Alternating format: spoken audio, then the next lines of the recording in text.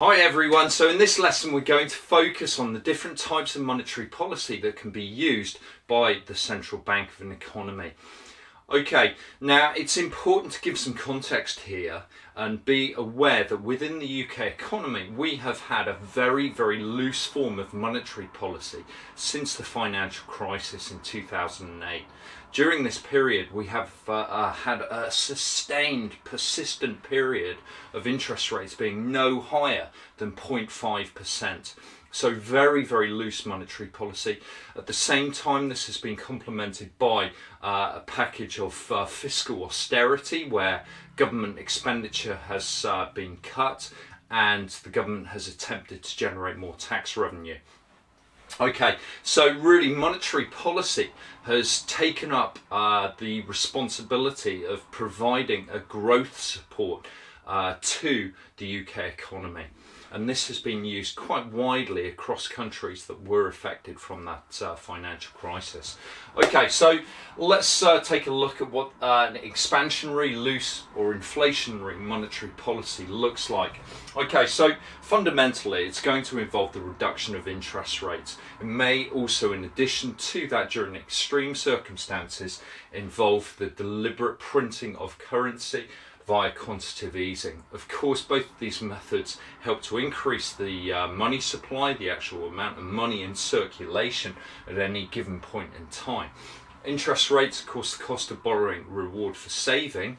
It means that the reward for saving falls. So as the reward for saving falls, you can expect saving levels to decline quite substantially.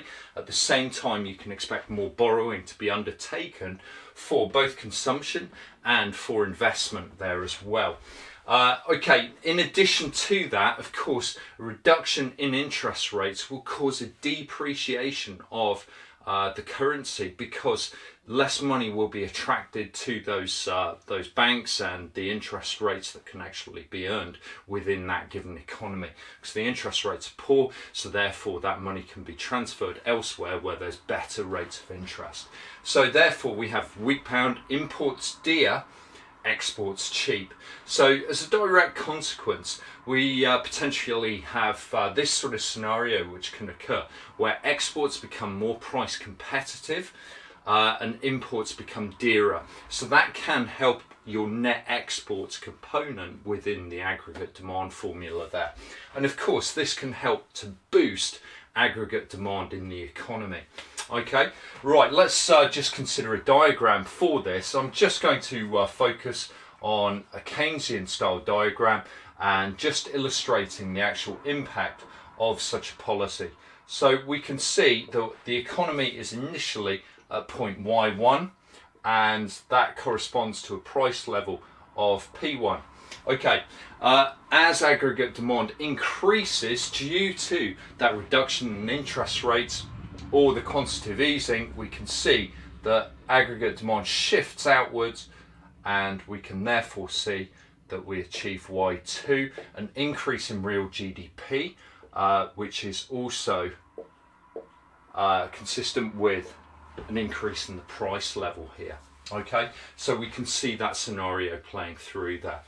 Right, now monetarists may disagree to what extent this would actually occur because of course they believe in that long run aggregate supply curve being completely inelastic and that we're always at a position of full employment in the longer term. So they may believe that there's a short-term deviation, but in the longer term the economy will readjust to that higher price level we will restore ourselves back at YF there, okay, or full employment. Okay, so we can see this is inflationary. We're going to generate cost push inflation here, but consumption and investment increasing is going to generate demand pull inflation here. Okay, we can also see that increased borrowing for the economy can be a little bit of a risk. And of course, household debt in the UK is at a record high right now. It's quite worrying that, and some argue that having interest rates so low for such a long period of time has actually created a situation of moral hazard where people are actually encouraged to behave recklessly because they believe that interest rates will always be at such a low level. It's also meant that zombie firms continue to live, continue to be kept alive. These are firms which are not very profitable, but they can survive because of those low interest rates. And some argue that this has a negative impact on productivity because that capital, which should be allocated elsewhere in the economy, is taken up by those zombies firms. Okay, and we can also see that low savings are likely to be apparent in this scenario. So let's contrast this with a contractionary, tight or deflationary monetary policy. Here we've got interest rates being raised, so cost of borrowing, reward for saving, actually increases, so saving levels are expected to increase here.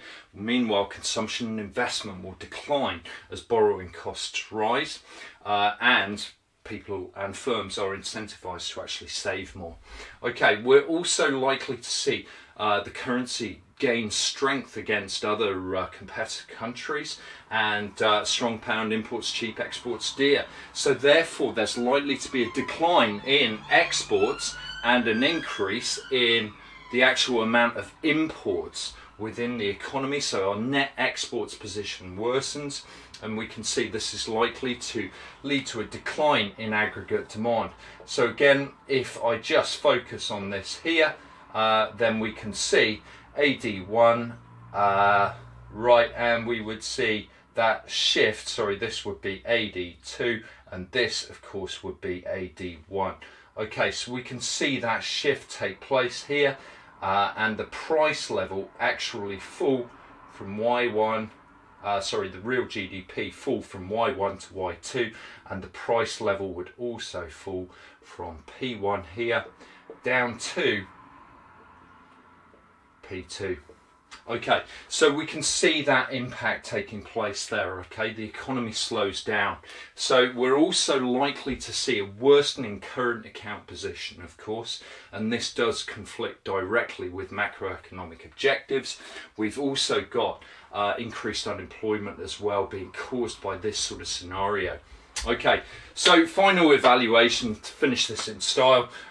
Well, we've got the conflict of monetary policy with other macroeconomic objectives. That's a nice obvious one to go for.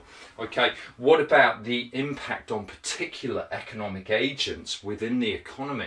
So having interest rates so low for such a long time has actually penalised those people that have been very, very prudent and have saved a lot and put lots of money away, whereas actually for borrowers, having such low interest rates and having inflation actually erodes the real value of their debt. So this can distort incentives, of course, and can actually encourage people to think, well, that's worked well to borrow more at this time, so maybe I should borrow even more because inflation will help to erode the actual value of that money, and so on. So yeah, it can disrupt incentives. There are future incentives and future financial prudence, really. There's also time lags to consider. How quickly will the time lags be actually apparent within the economy? So how quickly will such scenarios actually take place? Changes in exchange rate are likely to take place very quickly, but of course if you've looked at the J-curve in international economics, then you'll understand there's a difference there when it comes to your net exports positions between the short run and the long run.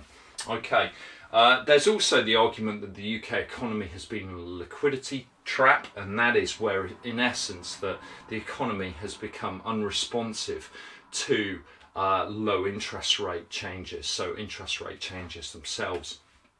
Okay, so that's another interesting concept. Finally, there's one other Keynesian perspective which is also interesting when it comes to expansionary or loose monetary policy, and that is the concept of the paradox of thrift. And the paradox of thrift really means that while you may reduce interest rates like we have done so here, well, in theory that should generate more consumption and investment, but actually people may actually just choose to repay their actual borrowing.